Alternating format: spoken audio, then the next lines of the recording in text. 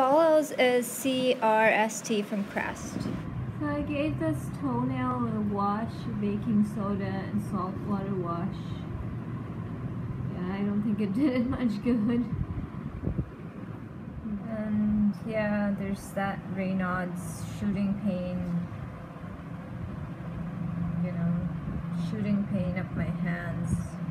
Especially this one, especially the right hand. I mean, it's just like, it's going all the way up my arm. The pain, I can't show you the pain. I keep trying to, but yeah, there's pain, just like, see, it's like white, red, white, blue, red, white, blue.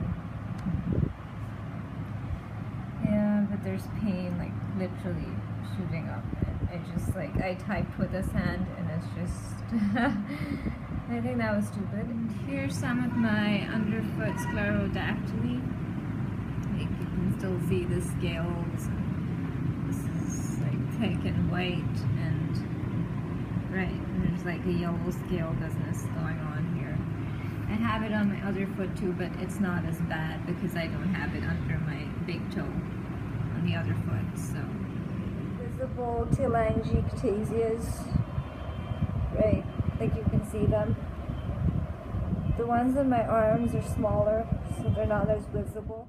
So this leaves the E in CREST, or esophageal dysmotility, or esophagus dysmotility, and that can be directly linked to my old age, my age-old, age-old mild chronic non-specific colitis misdiagnosis from a sigmoidoscopy from years ago.